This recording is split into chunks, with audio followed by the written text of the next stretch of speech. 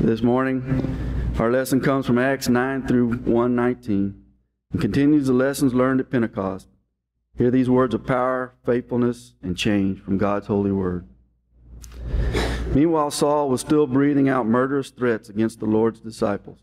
He went to the high priest and asked him for letters to the synagogue in Damascus, so that if he found any there who belonged to the way, whether men or women, he might take them as prisoners to Jerusalem. As he neared Damascus on his journey, suddenly a light from heaven flashed around him. He fell to the ground and heard the voice say to him, "Saul, Saul, why do you persecute me?" "Who are you, Lord?" Saul asked. "I am Jesus, whom you are persecuting," he replied. "Now get up and go into the city, and you will be told what you must do." The men traveling with Saul stood there speechless. They heard the sound but did not see anyone. Saul got up from the ground, but when he opened his eyes, he could see nothing. So they led him by the hand into Damascus. For 3 days he was blind and did not eat or drink anything. In Damascus there was a disciple named Ananias. The Lord called to him in a vision, "Ananias." "Yes, Lord," he answered. The Lord told him, "Go to the house of Judas on Straight Street and ask for a man from Tarsus named Saul, for he is praying. In a vision he has seen a man named Ananias come and place his hands on him to restore his sight." "Lord," Ananias answered, "I have heard many reports about this man and all the harm he has done to your holy people in Jerusalem. And he has come here with authority from the chief priests to arrest all who call on your name." But the Lord said to Ananias, "Go. This man is my chosen instrument to proclaim my name to the Gentiles and their kings and to the people of Israel. I will show him how much he must suffer for my name." Then Ananias went to the house and entered it. Placing his hands on Saul, he said, "Brother Saul, the Lord Jesus, who appeared to you on the road as you were coming here, has sent me so that you may see again and be filled with the Holy Spirit." Immediately something like scales fell from Saul's eyes, and he could see again. He got up and was baptized, and after taking some food, he regained his strength. The word of God for the people of God. Will you please pray with me? Loving God, we come into your presence. We've heard your scriptures, Lord. I pray that you have prepared our hearts for the message that will be shared. I pray, Lord, that in my meditation, I heard your voice. I know, Lord, that you have a mighty plan in store for today. I pray, Lord, that we have ears that hear your voice, and we have hearts that are ready to move in your directions. Make this time fruitful, Lord, for your purpose and your glory. It's in your Son's name we pray. Amen. Paul's story of meeting Jesus is one of my favorites for so many different reasons. Partly because I love to hear people's conversion stories, especially those who go on to do great and mighty things for God. I like to try to figure out what causes them to sacrifice so much with so much joy. But partly because in so many ways I can relate to Paul. Hopefully not the first part, because when we first are introduced to Paul, he was known as Saul at that point, in chapter 8. We forget about this little portion sometimes. It was when Stephen was being stoned to death. And at this point, he was called Saul, and he was standing, gathering people's coats as they went to stone Stephen. And he was giving approval for what was happening. He was approving the violent death of one of the leaders of the church. And in the verses that immediately follow that, talking about that story of the stoning, we read that Saul began to destroy the church. Going from house to house, he dragged off both men and women and put them in prison. He wasn't a very gentle man. And then today's reading began with, meanwhile, Saul was still breathing out murderous threats against the Lord's disciples. He went to the high priest and asked for letters to the synagogues in Damascus, so that if he found any there who belonged to the way, whether men or women, he would take them as prisoners to Jerusalem. This brings us to our first point to ponder, and one of the reasons I love Saul, who becomes Paul. It says, God calls us in the midst of our messiness, our brokenness. We don't have to fix ourselves to be useful for God. Saul wasn't a very good man. He wasn't doing kind and loving things. He wasn't a pacifist, a scholar, or a philanthropist. Paul had evil intent in his heart and was committed to completing his goals. But to give Saul credit that's due him, his goals were based on what he thought was right, what he thought God wanted. He just didn't quite have it right. He was a bit of a mess at this point. So here's what gives me hope. God knew that Saul was a mess. God saw his weakness, but called him to a specific task anyway. What's ironic is that God used that same intensity that Paul had for killing Christians to reach out an invitation, acceptance, and affirmation to build up the very community that he had been trying to destroy. God meets us where we are and offers us the choice to change course.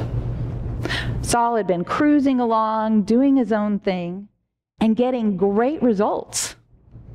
But God had another plan for Saul. Because as he neared Damascus on his journey, suddenly a light from heaven flashed around him, and he fell to the ground. And I heard a voice say to him, "Saul, Saul, why do you persecute me?" "Who are you, Lord?" asked Saul. "I am Jesus whom you are persecuting. Now get up and go to the city, and you will be told what to do." The men traveling with Saul stood there speechless. They heard the sound, but did not see anyone. Saul got up from the ground, but when he opened his eyes, he could see nothing. So they led him by the hand to Damascus. For 3 days he was blind and did not eat or drink anything. Jesus was dramatic in this instance, but he didn't force Saul to do anything. Nor did Jesus give Saul an idea of what was about to happen. Saul had the choice of obeying the directive of a man he feared and whose disciples he had been persecuting, or fleeing in another direction altogether. Can you imagine what it was like to be told by Jesus, when you're blind and completely vulnerable, to go into that city where they knew you were coming to try to kill them and destroy them? But this is what I love about Paul. I absolutely love it, because he never did anything halfway. He had been going on this course, full tilt, full steam. But he heard the voice of Jesus calling him into a new direction, and he got up, and he allowed his men to lead him blind into the unknown. I thought about using a video at this point showing a sailboat changing course. So I went online and I started looking at some videos. And I'm telling you, that process is intense. I knew they were all going to make it fine, but as they're making that swing around, my heart would start to race. And there was this one video that I watched. It was a training video. And in that one, the person who was talking about it explained that the key to changing course is preparation and communication. God begins with communication with Saul and communication and preparation with Ananias. We hear in Damascus there was a disciple named Ananias. The Lord called to him in a vision, "Ananias." "Yes, Lord," he answered. The Lord told him, "Go to the house of Judas on Straight Street and ask for a man from Tarsus named Saul, for he is praying." In a vision, he had seen a man named Ananias come and place his hands on him to restore his sight. "Lord," Ananias answered, "I have heard many reports about this man and all the harm he has done your holy people in Jerusalem. And he has come here with authority from the chief priest to arrest all who call on your name." Can you imagine Ananias' thoughts and emotions at this point? God is now asking Ananias to risk his life and the life of the church in Damascus. God invites Ananias to change course, and it's pretty intense.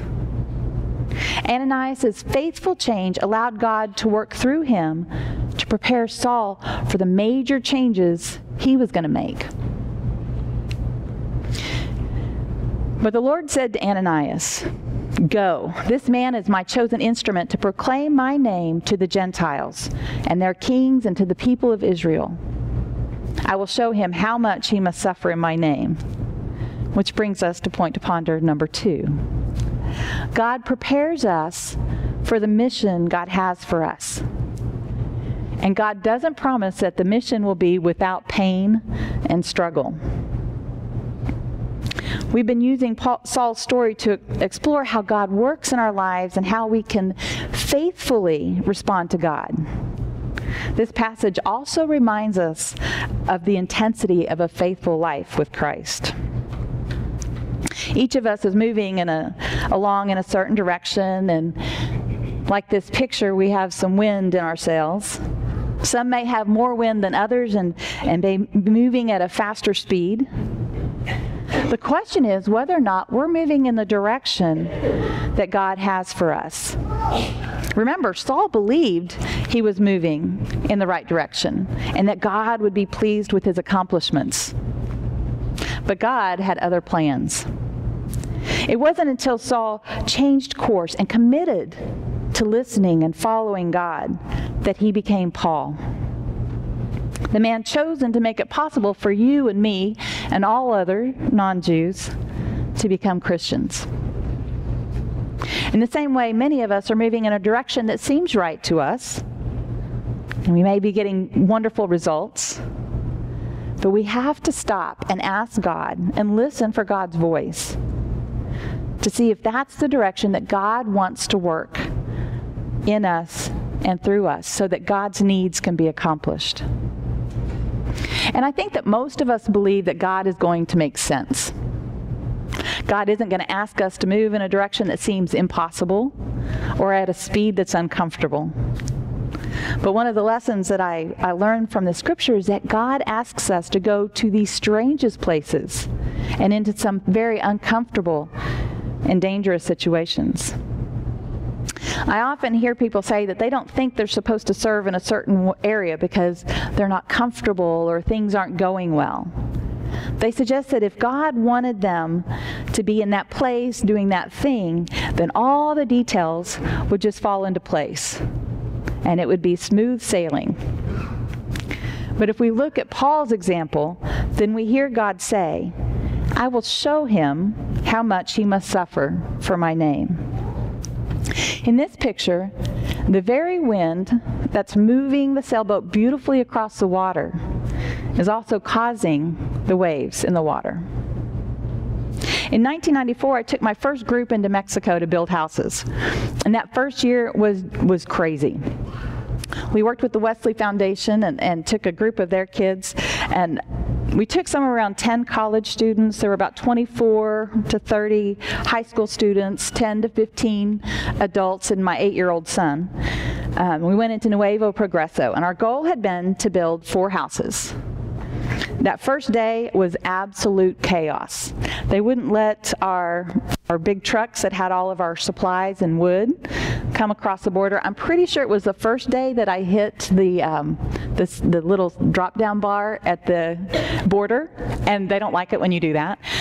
It might have been the second day, but it was one of them. I was a little nervous going across the first time. But we met the people in the community. We ate lunch with them, and we visited the town, and we waited, and our lumber never showed up.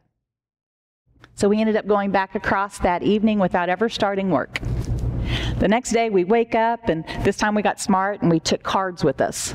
And we took decks of cards across the border, and sure enough, the truck didn't get across at the beginning of that day.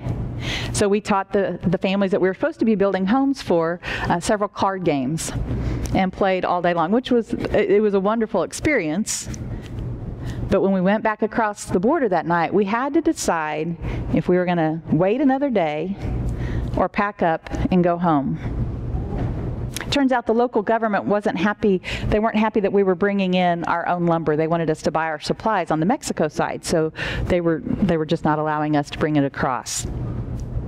we began to wonder if maybe God didn't want us in Mexico building houses because the details weren't falling into place. That evening, our worship service changed totally. Instead of using the scripture and singing the songs and listening to the message that we had planned, instead, we sang songs and we prayed. And we listened for God's voice and then had a conversation about what we heard. And it went back and forth. That was probably one of the longest worship services we had. In the end, we decided to stay the course. The next day, partway through the day, we were able to get the lumber for 2 of the houses across the border. So we had 40 to 45 people building 2 houses. It got a little crowded and a little tense. But we were able to build both houses in 2 days, which was pretty amazing. This past spring break, that same church took their 20th trip to the valley. And in that time, they built somewhere around 150 homes, a 2-story school, additions to 5 churches, and then have rehabbed I don't even know how many houses down in the valley. Had that church turned around and decided that there was too much trouble and obviously God wasn't leading them, I don't know that they would have gone back. God never said accomplishing God's work would be a smooth and painless experience. Wendy Gens, Amy Heisel, and the VBS volunteers could probably tell you the same thing about this time. And the Sea City Board, that's also been in place for about 20 years, probably has many, many stories of their own, of wrinkles and struggles to make things happen. Following God and allowing God to direct our lives isn't easy. But when we turn ourselves to catch God's winds, then we begin the beautiful, scary, incredible journey. And each and every one of us has been invited on this journey. God is asking you to turn your sails. I know there are many people in here that might not think that they're the right person or that they're not the right type of person to be in ministry for God. God uses us, our true nature, to accomplish God's plan. God doesn't change who we are to fit a perfect mold. And I give God thanks for that every day, because there will never be a time when I feel like I fit the perfect mold. Paul was always intense, aggressive, and committed. And God didn't change that. Paul didn't become a clone of Jesus or even any of the disciples. God created each and every one of us for a purpose, and who we are fits God's plan for us. We aren't asked to be clones of Paul, simply to fully live who God created us to be, but be pointed in the direction that God desires. We need to remember Ananias in this story as well. God called him to step outside of his comfort zone and to take a risk. Sometimes we're called to do great, big, exciting things, to start new ministries or to be the head of a committee. But other times we're called to empower others in ministry. In each case, God used the gifts and the strengths of the individual. Then Ananias went to the house and entered it. Placing his hands on Saul, he said, "Brother Saul, the Lord Jesus, who appeared to you on the road as you were coming here, has sent me so that you may see again and be filled with the Holy Spirit." Immediately, something like scales fell from Saul's eyes, and he could see again. He got up, and he got up and was baptized, number 1, and after taking some food, he regained his strength. We don't hear anything else about Ananias of Damascus. He was well respected by the Jews in the city, so I assume that he continued to do anything that God asked of him. After Paul receives his sight and is filled with the Holy Spirit, he goes on to develop and support churches throughout the Mediterranean and some of Europe, and a great portion, and wrote a great portion of the New Testament. Each man was invited to change his course, to step out of his comfort zone. Now, we could go back to assuming that they rode off into the sunset and everything was peaceful and easy. Paul began churches in many major cities and experienced miraculous events that saved the lives, the souls of many people. In the midst of chaos, Paul glorified God and served with passion and with truth. But I think this picture better describes the rest of Paul's journey. My hope is that my service to God, can I just say that's my nephew right in the middle?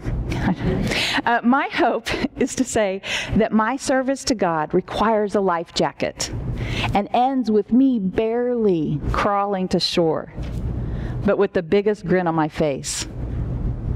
Our challenge is to turn our sails to meet the Holy Spirit, to joyfully turn our lives and our service in the direction God desires, to fearlessly run the race and to live every moment as a person God designed us to be. Let's pray. Loving God, I give thanks that you have so much in store for each and every one of us. I give thanks, Lord, that you created us to be who we are, unique and amazing. Lord, we read that we are fearlessly and wonderfully made, and I know, Lord, that when you look at each and every one of us, you see who you created us to be. I pray, Lord, that you help give each and every one of us a glimpse of that vision, that you allow us to hear clearly when you call us to move in a new direction.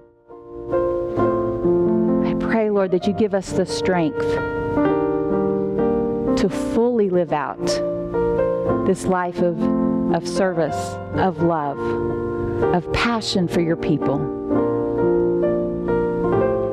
Lord, we know that what you have in store may not be easy, but that it brings peace and joy and passion. Help us to hear your voice and help us to turn our sails and experience all of the power of the Holy Spirit. It's in your Son's name we pray. Amen.